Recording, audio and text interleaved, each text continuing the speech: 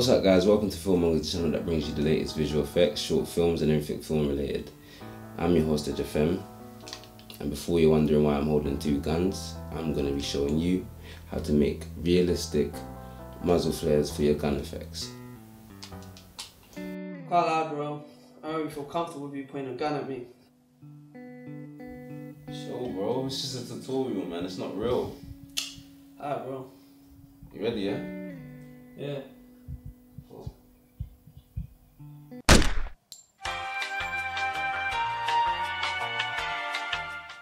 First and foremost, there are a number of ways we can do this effect.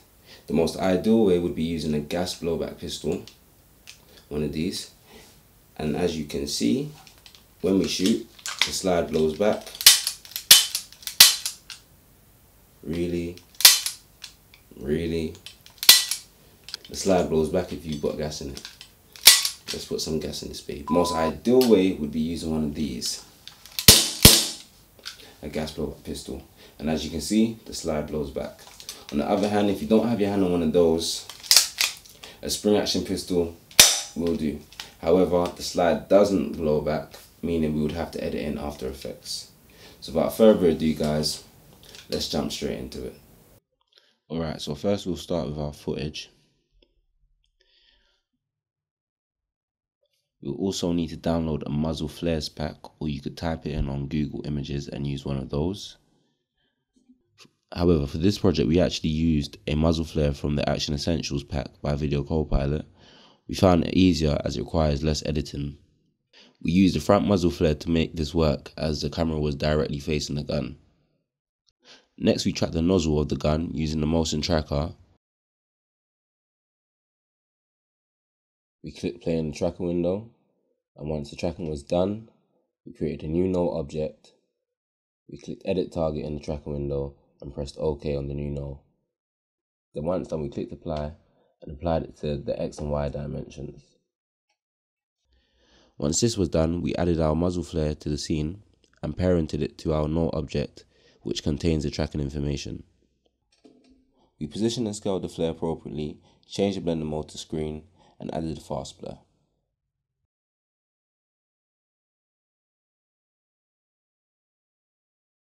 Lastly, we created a yellow solid and turned the layer off. We then masked around the area that our muzzle flash would potentially light up the scene, then turned the layer back on and changed the blending mode to classic color dodge. We also added a Gaussian blur. We extended the length of the solid so it matched up with the actual flash itself, and turned the Gaussian blur all the way up. And in turn that gave us the effect of the muzzle flare lighting up our surroundings.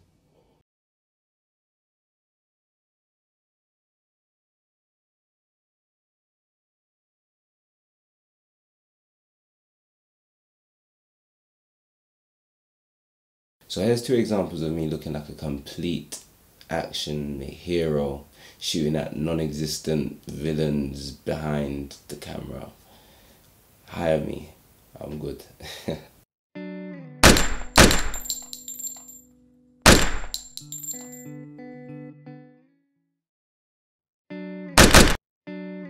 The last example, we used a spring action pistol, which we edited the slide going back, which we'll get into now. Alright, so now we're back in After Effects. Let's say we would like to make the slide blow back, assuming we've already used the same techniques from before to get our muzzle flash in. So what we're going to do is we're going to duplicate the layer of our footage, and we will extend that so it actually only matches up with the flash.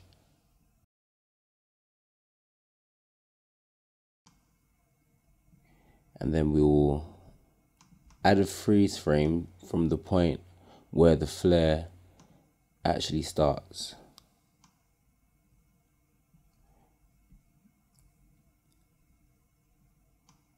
We will then create a mask around the slide.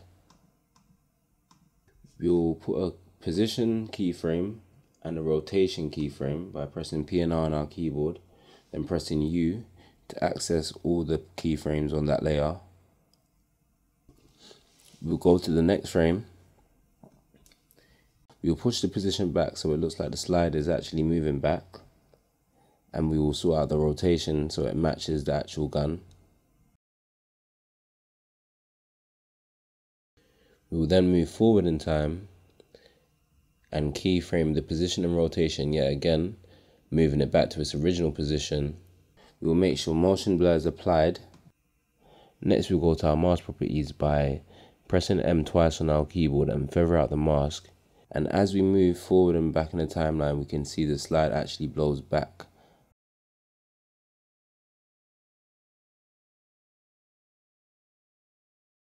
And there you have it. We also have to say, when using one of these, a realistic imitation firearm, please use it cautiously, alert the neighbours, alert the police, alert anyone who's around you.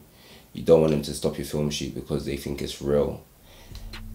We hope you enjoyed this episode. Please subscribe, like, comment and share. And we hope to see you next week.